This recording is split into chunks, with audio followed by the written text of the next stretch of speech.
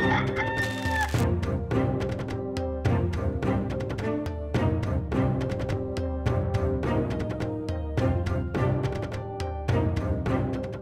was born on the 15th of July 1858 in Moss Side, Manchester.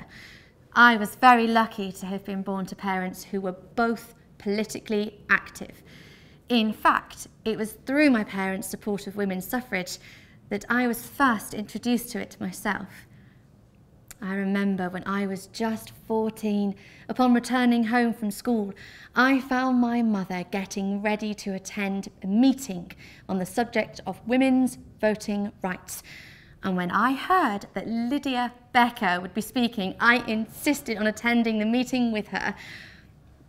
I had become fond of Lydia Becker after reading the Women's Suffrage Journal, of which Lydia was the editor.